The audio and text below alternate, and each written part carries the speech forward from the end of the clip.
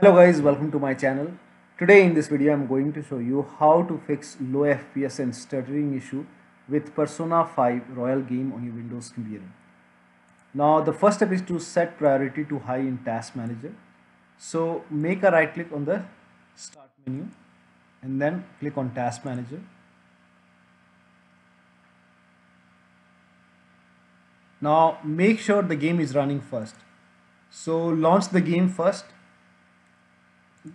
The step is applicable for both Xbox Game Pass user and Steam user. So even if you bought the game from Steam, you can try this step. So first of all, launch the game. Now once you launch the game, now open Task Manager. So make a right click on the start menu and then click on Task Manager. And then over here, select Persona 5 Royal game and then make a right click, then click on expand, or you can simply expand this Persona 5 Royal and select this P5REXE file and then make a right click and then click on go to details, or simply you can go to details tab over here, click on details tab and then find the P5REXE folder and then make a right click and then select set priority and then select high over here and then click on change priority and then check. Now still you are facing the problem, then launch Task Manager. Now again make a right click on the start menu and then open Task Manager.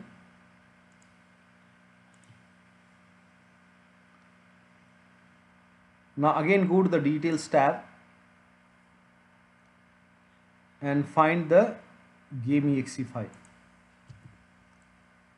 So make a right click on the game.exe file over here and then click on set affinity, and over here you uncheck all cores and select the first two. So uncheck all the cores and then select this CPU 0, CPU 1 and then click on OK, and now go back to the game, and once you go to the game, wait for some time. So maybe wait for few seconds in the game. Now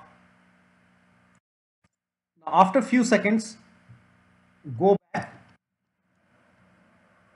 Now after few seconds go back over here, come back to Task Manager, make a right click and then click on set affinity, and this time select all cores and then click on OK, and this should improve the FPS in the game. Now still you are facing the problem, turn off vsync in the game. So go to the game,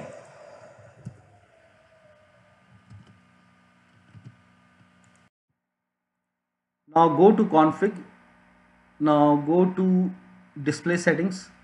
Now over here select window mode. So if this is set to full screen, select window mode, and then if this is set to 4K, you can try 1920 into 1080p, or you can even lower down more, and turn off vsync. If vsync is on, turn it off. Now apply the settings. Now once you apply it, go to graphics settings. Now if graphic quality is set to high, you can try middle, or you can even go low and then apply the settings. Now check the performance. Now the next step is to turn vsync off in the game. So make sure vsync is off in the game. So go to config, display setting, make sure vsync is off. Now once you turn off the vsync, now launch Nvidia Control Panel. So let me close the game. So you have to turn vsync off in the game and force vsync in Nvidia Control Panel. So make a right click on the desktop, then launch Nvidia Control Panel.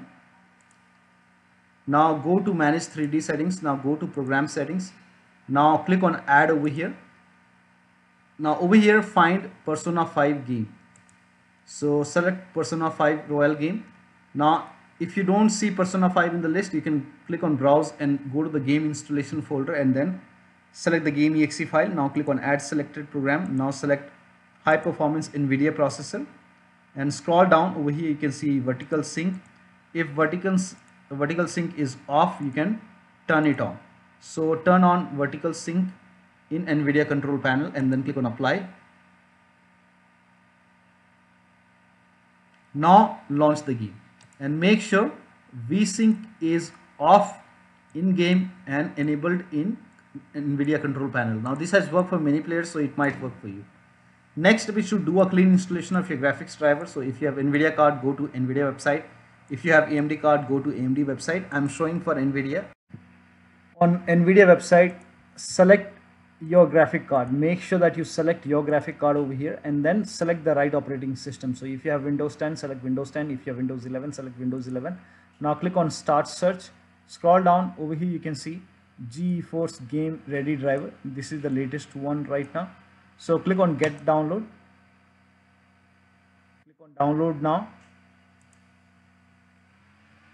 Now once the download is complete, run the exe file and then you will see this screen. Click on agree and continue and then put a check on the box which says custom and then click on next and then put a check on the box which says perform a clean installation and then click on next. Now let the installation complete.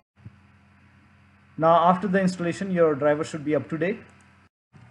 Now the next step is to update the game. So go to Steam, go to library and then make a right click on Persona 5 game. And this is just an example. I have the game on Xbox app. I don't have the game on Steam. So this is just an example. So make a right click on the game and then select properties and then go to updates tab and make sure always keep this game updated is selected over here and then update your game if there is any update. Next step is to computer with dual graphic card. Make sure that you run the game on dedicated graphic card. Now for this, type in graphics settings in Windows search box and then click on graphics settings. Go to the game installation folder over here, click on browse and then go to the game installation folder. So if the game is installed in C drive, open C drive, open in program files x86. Now open the Steam folder. Now open the Steam apps folder. Now open the common folder. Over here you will find the Persona 5 Royal folder. In my case, the game is installed from Xbox app, so I don't have the game on Steam. So for Xbox Game Pass user, click on browse. Now for Xbox Game Pass user, select Microsoft Store app over here and then select Persona 5. Now click on add. Now in my case, the game is already added over here. So once the game is added, click on the game, then click on options, select high performance. Now click on save. Now launch the game. Next step is to run the game as an administrator.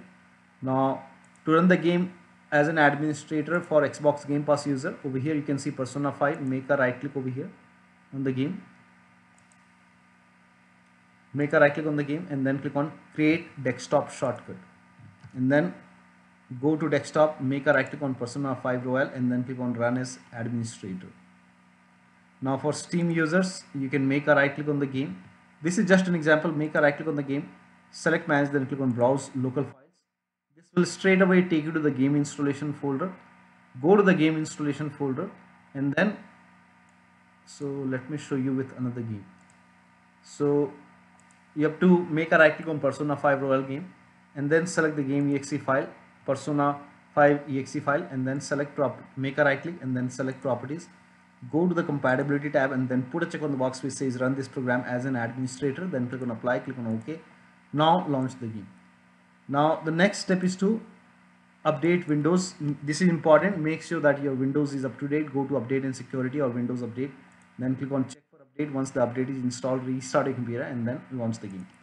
Next step is to verify the game file. For Steam users, make a right click on the game and then select properties, go to the local files tab and then click on verify integrity of game files. After the verification, launch the game. For Xbox Game Pass user, make a right click on the game and then click on manage. Now click on files and then click on verify and repair and then click on yes and now launch the game. Now